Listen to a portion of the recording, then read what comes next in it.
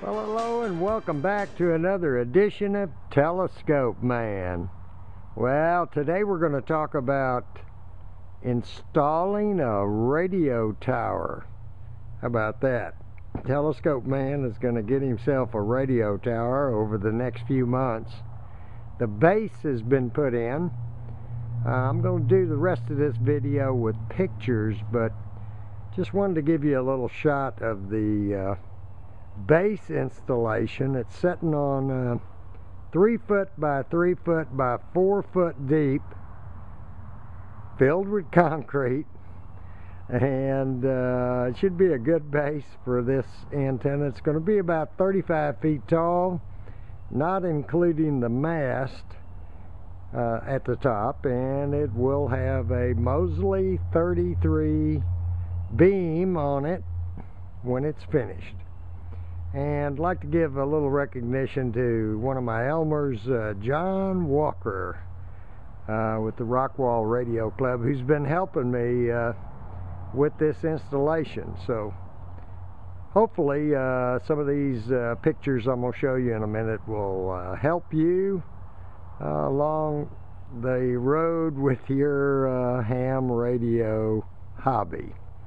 Anyway, we're going to go back in, and I'm going to do some screen recordings and combine that with this video and give you an idea of how this was installed.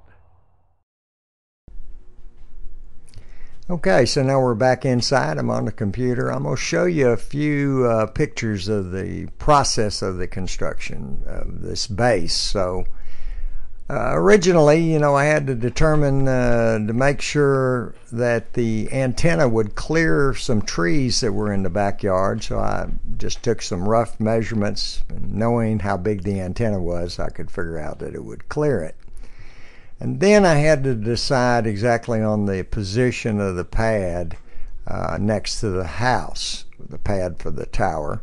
And all we did was we just simply stood up a section of tower and made sure it cleared the house, and made sure it wasn't too far away so that I could mount a house bracket, and then just mark that on the ground, and that's where the folks did their dig out of the hole according to those marks. Alright, so we started by framing it out with 2x4s. Later we would put another row of 2x4s on top of what you see when we actually got ready to pour. That was to give me about 4 inches above grade when they finished, and we also sloped it at about a 1/2 inch, so it sloped away from the house about a 1/2 inch lower on the right hand side than on the left hand side to let the water run off. So here we go, we've just started digging. Okay, so just about finished digging here, pretty close to the end. The last foot was the hardest, that's what they always say. Anyway, the hole was 4 feet deep when we got done. It was very square. Square sides, flat on the bottom. We didn't disturb any of the dirt, on the sides, so I should have a really good solid pad there with no problems. So here's a shot of the finished hole. Notice how square the sides are. Everything is square. And I didn't actually take a photograph of pouring the gravel in the bottom, but we did put several inches of gravel down there, which you'll see in the next photographs. That's to protect the bottom of the legs of the tower. And here we are positioning the tower in the center of the hole. They're doing a little measurement on that. You can see the gravel that's down there right now and the outer cage of the rebar. Pretty extensive rebar system. You're going to see that in some of the next pictures. They really built a great rebar cage in there with that tower piece. So I have no doubt that it's going to be there for a long time.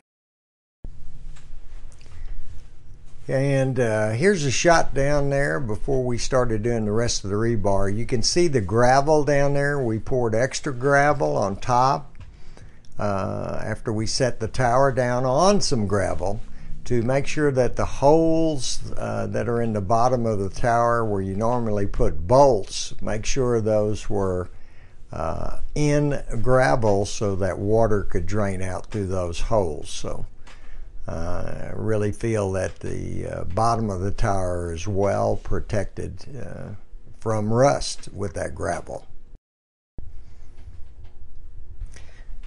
Here's a shot of the rest of the rebar cage, and you can see they went across several times with a large rebar. I believe it was number 6, and crisscrossed through the tower on the bottoms, middle, and upper part of it.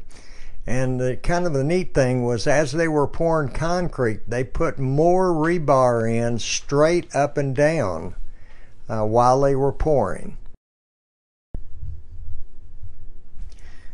So here we are, we're pouring concrete. We did order a truck. Truck came out. Had to pay a little bit extra to get him out there, but we used a concrete truck, and the crew used wheelbarrows to shuffle the concrete over to the hole from the truck that was parked in the street. We specified 3,500 pound concrete, which should be sufficient for this tower. And you know, it all went very smoothly and very quickly. I was real surprised how fast it was poured. They said it took a little more than 1 3/4 yards. So here we are, we're about finished, and they're prepping the top of the concrete now, and they did a great job smoothing it all out.